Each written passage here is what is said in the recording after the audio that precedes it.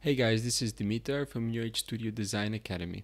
In this video we're going to look at Tissue, which is a tessellation add-on, and how it can be used for architectural design. So all of these examples here were created with Tissue with a simple base mesh that looks like this. Now, with this kind of base mesh, we can create a fairly simple building, like this example here, just by using inset. And the building is not very realistic because the ground level would always be slightly different. But nevertheless, we can make it work. Now the issue with this approach is that if we want to change something, we basically have to remodel the whole thing. So with Tissue, we can start with a simple module with a base mesh and create something that looks a lot more intricate. The actual module is not very different to what we have here, with slightly more detail. I think I added an extra extrusion for an inner mullion to add extra depth. Now once this is applied onto this base mesh, we get something that already looks much better than the other example. So let's see how it works. I'm going to erase this. Shift D. So I will select this component here and shift select. Oh, and let's make sure you have Tissue enabled. So if you go to Preferences, Add-ons, and search for Tissue and enable it. I have the one that I downloaded from GitHub, which is a little bit later than the ones that comes shipped with Blender. Either version works. So once this is enabled, in your sidebar you will have a new tab called Tissue. So let's select a component and a base mesh, shift click, and the order is important, so we should always first click the component and then the base mesh, and then click Tessellate. Now we get a pop-up with all kinds of options. Don't worry about those because we can revisit them later. But for now, let's just press OK. And we get this. Now we probably want to turn off our base mesh, so we see a better example. And let's say we actually want to duplicate this and slightly edit it. Let's make it slightly larger. Now if we click on our tessellation mesh, and if you go to Object Data, scroll down, there should be a new submenu section called Tessellate Settings. And in there we have base and we have component. So let's get rid of facade 01 component, use the eyedropper and select this new one. And now we have an update.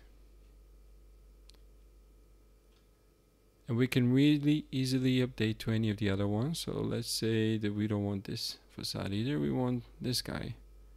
And what's nice is that both of these buildings, and this could be much taller, in fact, let's do that. Both of these buildings are using that exact same component. Alright, so now I'm going to enable the base mesh. Let's hide this tessellation. I'm going to go in edit mode. And let's add a couple more stories. So Shift D.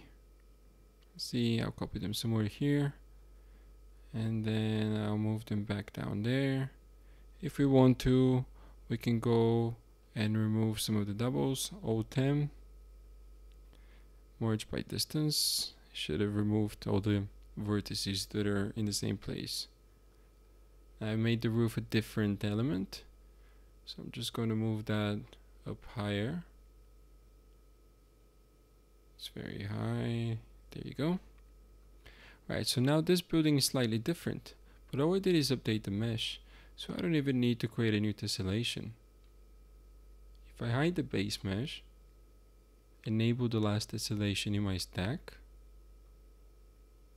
click on it, click refresh, And now we have a shorter building and a taller building using the exact same module. So now if we go and let's say we create this, maybe this is not a glass panel. So I'm going to change the material.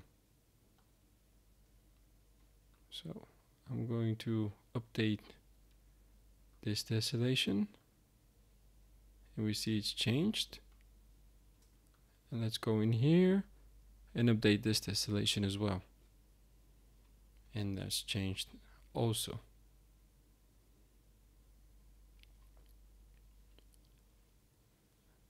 So that's the very basic way to use tissue for architectural design. Now there are more intricate examples as well. In here there are a few tests, very conceptual, for looking at different facade panels for an arena. Now, all these tests either come from a regular mesh or a diagrid mesh, which is essentially the same as this mesh, but using subdivide and then decimate. Panel types are very simple. What's important is that with the panels, the edges, no matter how much they deviate in 3D, that the edges meet the next panel. If we want to, that's the effect that we want to achieve. And then with these few simple variations, here's what we get, which looks architecturally very different. This is the first one which actually doesn't meet, so there is a gap in here. The second one is a very simple panel, quad divided in tries, and the try is slightly elevated, so it has a slight 3D element to it. And then this has a different architectural expression where it comes more towards a point. And now the diagrid ones are these examples here. Imagine that these two are actually, they're using the exact same panel. The only difference is that the panel is rotated 90 degrees. And you can already see we have a simple panel, we have a simple base mesh, and a few settings. We have very different, very interesting examples that could be modified and look intricate.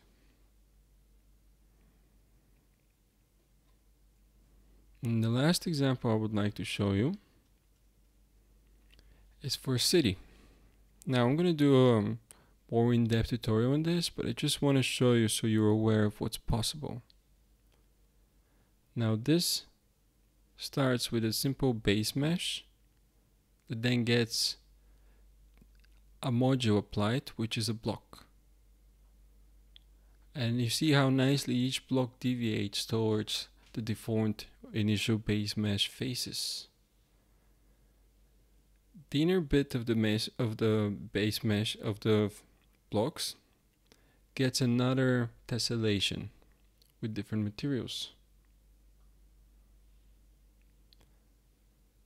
So let's turn this one off.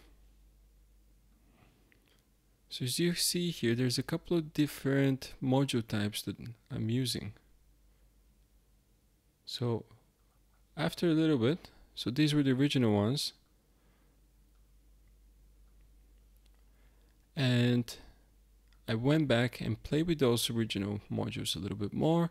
Again, with the tissue plugin, we were able to create windows in there so they look a little bit more realistic. And again, none of these buildings have a base, sort of a ground level, which they typically would. But that's what we get with a very kind of simple tessellation system. So we have the road and we have 3 different types of buildings. And at any time we can go back and add, if we want to, more detail to the actual street block. Or we can go and change some of these buildings. Let's say one of these we want to make it taller. And you know, with nodes we can also change the material, so each instance has a slightly different hue or material to add more variation to the city.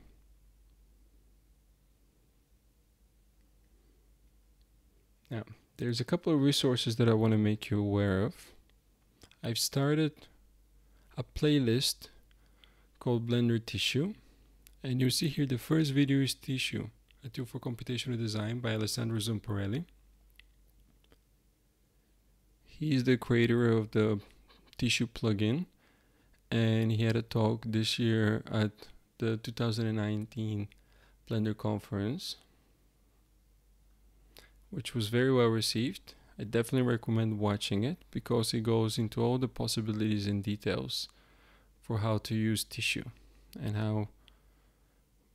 So this is mostly about computational design, but it shows very nicely the possibilities of base mesh, component, and then tessellation.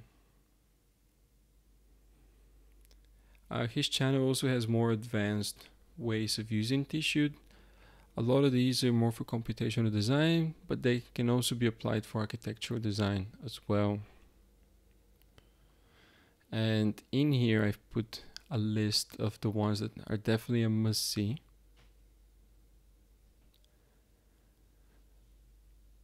So thanks for watching, and see you next time.